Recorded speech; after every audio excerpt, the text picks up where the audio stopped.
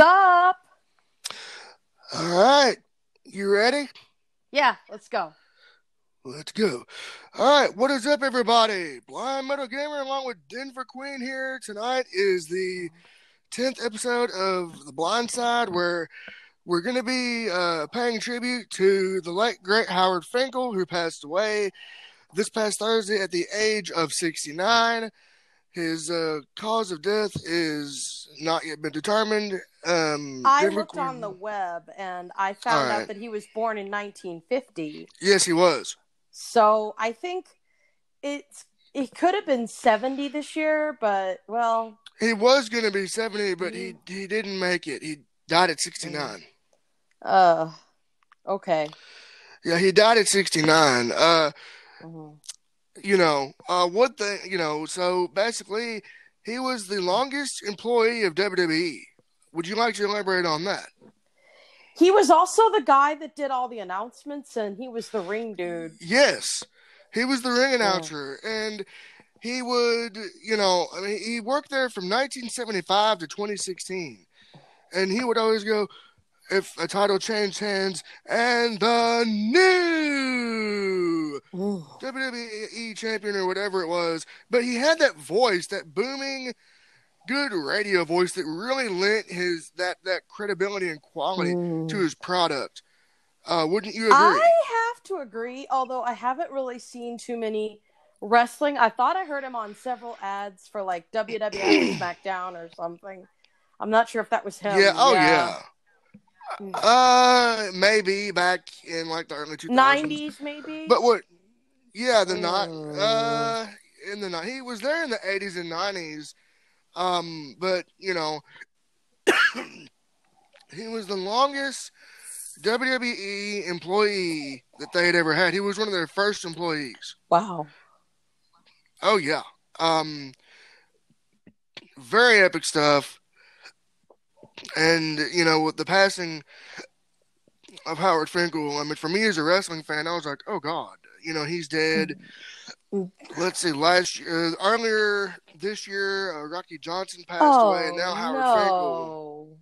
Yeah, Rocky Johnson died back in, earlier this year, and then Howard died. So it's like, I remember, you might remember this, you may not. Do you know Howard Finkel did compete a couple times in the ring? Did you read about that? I didn't know he did that, but all I know is that he was more famous for that voice that everybody loves. Yeah. I mean, I remember for WrestleManias when they brought the Hall of Fame inductions back. You can just look this up on YouTube, and if anybody has not heard his voice, just look it up on YouTube, and you will be just amazed and astonished at this man's voice and his vocal prowess and what he does to these ring announcements. To me, I would say he was the Gordon Sully of ring announcers. Yeah, that's true. He kind of reminds me of, there was another news announcer, and I don't even remember his name, but he in the God knows when 90s, and he died. I'm trying to. Who was it? If I could remember who it was, we could really get in there and just have a good time and figure this out. But I think the guy sounded like this. I can kind of do an impression of him. Let's see if you remember who he was. I'm trying to. He went like this. He was like. All right. From NBC News, this is Today. I'm trying to think. And this was back in the... That does not ring... That was back in the Matt Lauer and I forgot... was it Matt and... Not Savannah. Not Savannah, but it was Matt and Katie Couric. Katie Couric. Back in those days. That was back when Howard Finkel... that was when Howard Finkel was doing the WWE stuff. And it was like he never jumped to WCW and did, he didn't go from promotion to promotion and do ring announcing. He was loyal to the WWE. Or WWF or WWF. Oh, you mean the World Women's Wrestling Federation? No, Worldwide Wrestling Oh. Federation. See, it started out as the Worldwide Wrestling Federation. Then it became the World Wrestling Federation. Then PETA got involved, and the World Wildlife Fund got involved and threw a temper tantrum, and then it became World Wrestling Entertainment. And throughout all of that, Howard Finkel still remained loyal to them and did not do any type of like defecting or anything like that. So, you got to commend that. I mean, he stayed loyal to the people that gave him a job, and he was loyal to what they did, needed him to do. And he also worked behind the scenes as well as being the ring announcer. He also, I think, he actually came up with the name WrestleMania. Did you know that? He came up with the WrestleMania name? Yes, they were going to call it the Big Tussle. But then Howard Finkel came up with the name WrestleMania. I think the name kind of stuck. Like Beatlemania. Yeah, kind of stuck, yeah. Yes, it did, and it did. But see, it makes more sense. Yeah. I mean, who's going to buy a thing called the Big Tussle? It just don't have that same pizzazz to it. That kind of reminds me of another cultural icon whose name stuck. But this was, okay, I don't want to get into Christmas here, but this is really interesting and important facts because there was a guy from Montgomery Ward who had written a children's book about a reindeer in order to sell his furniture. Yep. The Rudolph the Red-Nosed Reindeer. I know all about that. I know all about that. He for the listeners, I want to say his name could have been Reginald, but that didn't sound good. Yeah. But no. I know, right? I know, and they went with Rudolph. But the point is, the same thing here with WrestleMania. Right. Who's going to buy the Big Tussle 37? Like, who's going to buy a Reginald the Red-Nosed Reindeer book? That's I know. Kind of weird. Like, I know, right? There are just names that stick. But even here's another one. The founders of Google. When they misspelled Google, they didn't realize how popular it would become. Oh, no. I know. Oh, Lord. But, okay, back to Howard Finkel. He was really close to the McMahon family, who ran the WWE, who runs WWE. I remember when Mean Gene Okerlund, I always got him and Howard confused because they both had bald heads. And with Howard, you see, he got inducted into the WWE Hall of Fame in 2009. Wow. And if you haven't got a chance to, for all the listeners out there, if you haven't got a chance to listen or to watch or listen to that Hall of Fame induction, look it up on YouTube because, it's a part of wrestling history. It's a part of, WWE history now since Howard Finkel is no longer with us. And, I watched the WWE tribute that they did for him. Very touching and moving. And the one thing he would do at WrestleMania is, starting in 2004, was he would announce the Hall of Famers that got inducted the night before WrestleMania. Cool. And he did this up through 2016. Now that's amazing. And, I'll be honest, I've never really watched. I think the last time I ever watched a wrestling thing was way back when. I don't even remember what wrestling. I don't know what my parents were watching, but it wouldn't have surprised me if they did watch wrestling because we watched a lot of sports in the house. It was football, basketball. It was NASCAR, football, basketball. Oh, God. I can tell you stories wrestling, of this, I would not be surprised if they watched pro wrestling. I watch pro wrestling with the fervor of religion. I still do to this day, depending on what brand it is.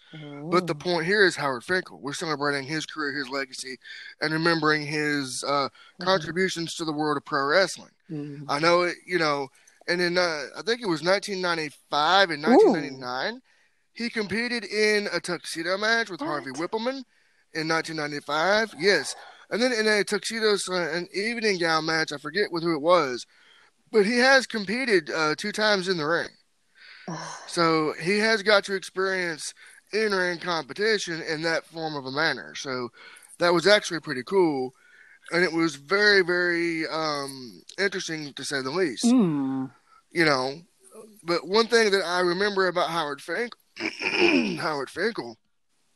is his loyalty to the McMahons and to the WWE. That's hard to find You didn't these hear. days. It's like I know. I'm glad he was I know. loyal to the I mean, McMahons and the WWE because it's like in Japan, they always have a lot of workers who say, "Oh, I'm a Toyota man, I'm a Nissan man," and they're loyal to the company to the end. That they work for. Oh, yes. Mm-hmm. Just like I know some gamers that are like that too. Like me, for instance, I'm a PlayStation guy. I used to be a Nintendo fan, but then when I got into PlayStation, that's what I'm going to stick with, until I hit the dirt. But, the point is he was loyal to the people that gave him a job. You didn't turn on WCW Monday Nitro and hear Howard Finkel's voice. You wouldn't turn on ECW and hear Howard Finkel's voice. It just wouldn't have been the same. I mean, it wouldn't have been the same. He was synonymous with the WWF, and he was synonymous with WWE when they changed their name. And I'm going to be very honest with you. I wish that, I'm glad that he has this legacy that's been niched, because now you can go back on the WWE Network, and anybody who's listening to this or who will listen to this in the future on Spotify or wherever you consume podcasts, definitely go and give his body of work a listen or a watch, because he has this amazing voice. And you go and you listen to that and you do that, you pretty much know what you're getting. I mean, you're getting a passionate ring announcer. You're getting a ring announcer that actually has a good broadcasting voice, so it sounds very, very clear and crisp. And you're getting just the absolute best, I would put it. I don't think there's anybody who can replace Howard Finkel. Sorry, nobody can. Oh, no, now Gary Michael Capetta, he could have.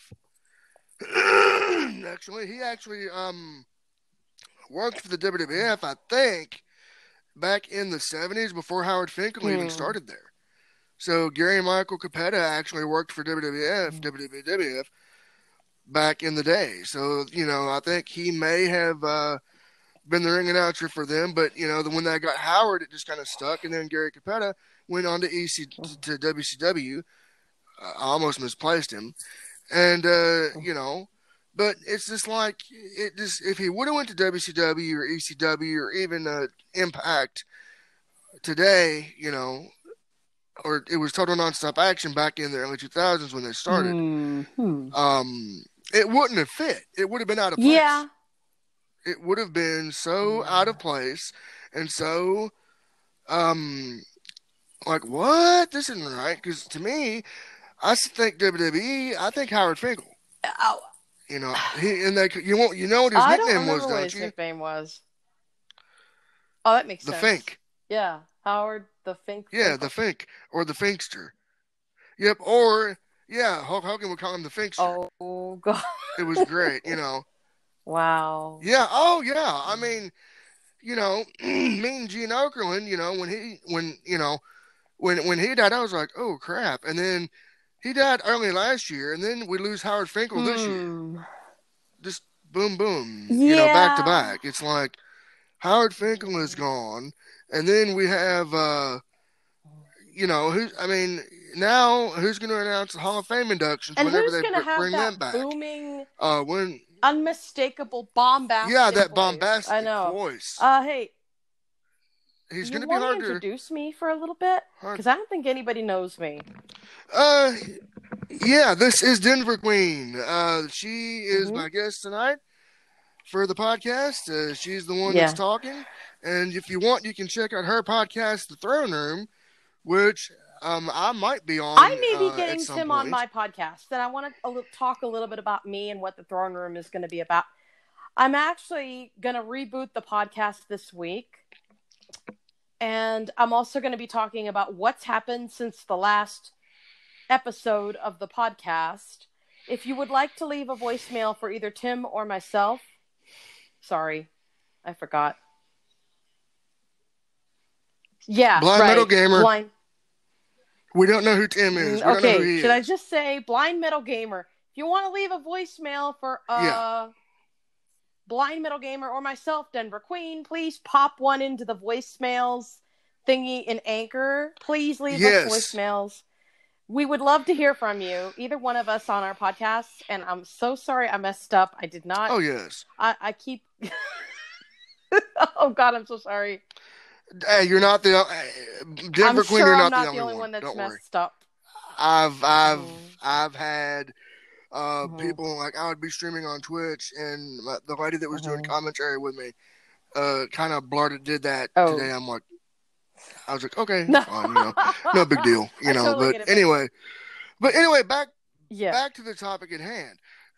Howard Finkel, he's not going to be replaced. Nobody's going to be able to replace him, just like Mean Gene Okerlund. Nobody's going to be able to replace Mean Gene. I think Stone Cold Steve Austin did a tribute too.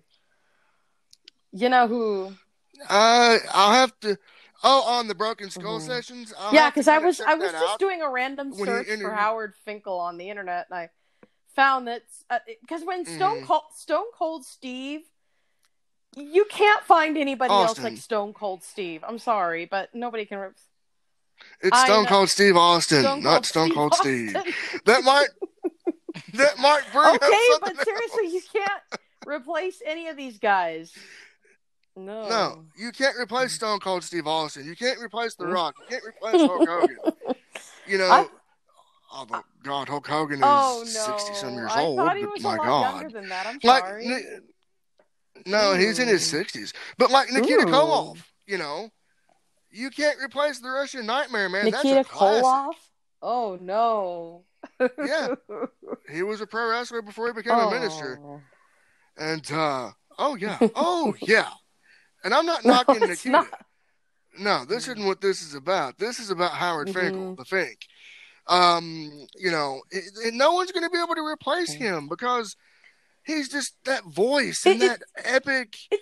There are so many irreplaceables that have gone in the last 3 years. I've been alive on this planet. Now that Howard Finkel is gone, Gene Okerlund, Gorilla Monsoon. If you ever go back and watch some of the old '80s WWF with Gorilla Monsoon and Bobby Heenan, if you listen to their commentary and listen to what they do, they're not going to be like none of these modern announce teams can replicate that.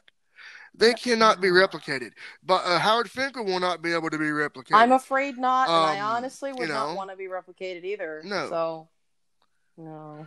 No, that would suck because there's only one. So I'm going to go on and end it with this. This has been dedicated to the memory of Howard Finkel, 1950 to 2020. I do want to send my condolences out to his family and to those who knew him professionally and personally. And to everybody out there in podcast land, I want to say thank you for inviting me into your homes via no matter what device you're listening on, PC, Apple, Android, whatever it may be. Thank you for inviting Denver Queen and I into your home for this great episode in memory of Howard Finkel. May you rest in peace, Howard the Fink, and your legacy will live forever. So long, everyone. Until next time, in the next episode, we will get that Nintendo 64 episode out there. I promise you. And then I have something special cooking up for the beginning of May and something special for the end of May, which I will elaborate on at the closer times. So, Denver Queen, do you have any closing remarks for today's show? Actually, I'm very happy that Blind Metal Gamer himself invited me onto his podcast. Thank you so much. I also would like to say that, yes, I will be rebooting my podcast, so you might get weird people, guests, and just myself. Listen, I'm going to try listening to this little episode when it gets published. I've got Apple Podcasts, I've got Spotify, I've got... Yes, it will be published, just so everybody knows. I had to cut you off, Denver Queen. For those of you who are wondering, it will be published on April 26th, which is a week from tomorrow, which is a week from today. So tonight's episode at 8 o'clock will be about the DualSense. It's just going to be me. But this will be airing next week, so be sure to tune in for that. And Denver Queen, do you want to continue with your remarks? Thanks for clarifying. And again, you guys can check out my podcast called The Throne Room with Denver Queen. Sorry, I messed up my name too. So as much as Denver Queen is 3 syllables, my own name is only 1 syllable. That's kind of the problem. We both have names with a syllable, but 3, 4 syllables. God, sometimes that could be a mouthful, but whatever. Rest in peace to those pro wrestlers that have died over the last 2 years. I don't personally watch this kind of thing, but I do find it very, very, I find it sad when someone dies.